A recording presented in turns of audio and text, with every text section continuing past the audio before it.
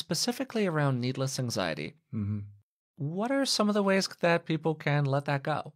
There are a handful of very effective go-tos, Mm-hmm. very well established in research, personally very experienced by me. One is to be able to calm the body at will. If you imagine a kind of stressometer, 0 to 10, like how tense and jacked up the body is, 0 to 10, let's suppose you're at a 7. Well, if you just take 3 breaths in which the exhalation is longer than the inhalation, that needle will probably come down to a 4 in less than half a minute. So being able to, at will, calm your body and to develop over time trait relaxation. In other words, develop over time a resting state in the body that's relatively calm. That's a very, very useful thing. Second useful thing is to tune into the feeling of grit, determination, resolve, moxie, feistiness, etc. in yourself, because anxiety has to do with a fundamental mismatch between perceived threat and perceived resources, which are related to actual threat and actual resources. So anxiety has to do with the gap between them.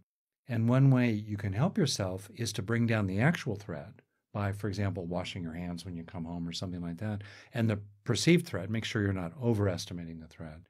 Simultaneously, you can increase your actual resources and your perceived resources. So feeling a fundamental internal determination, strength, fortitude will really help you feel less anxious. Third, social support.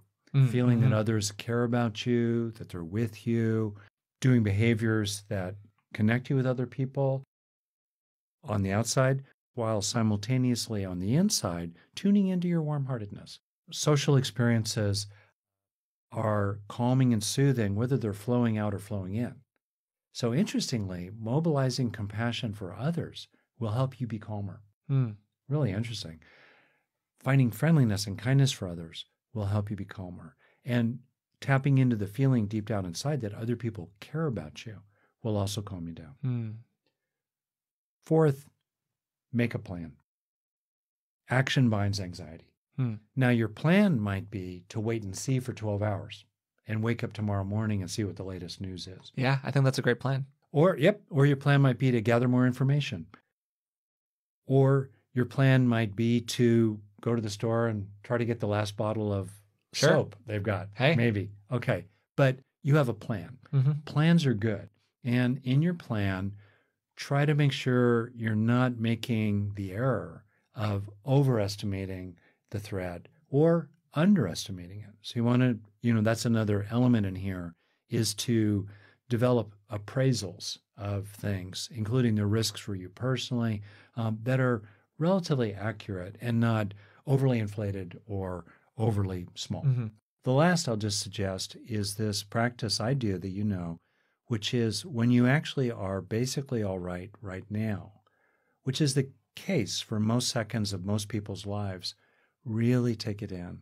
Try to help it sink in, because that internalized felt sense of I'm okay right now, I'm okay right now, is a very important resource to grow inside yourself. This is not about feeling all la-di-da while the Titanic is sinking around you. No. When you grow these resources inside, you're a lot more able to find a lifeboat and get other people on it too.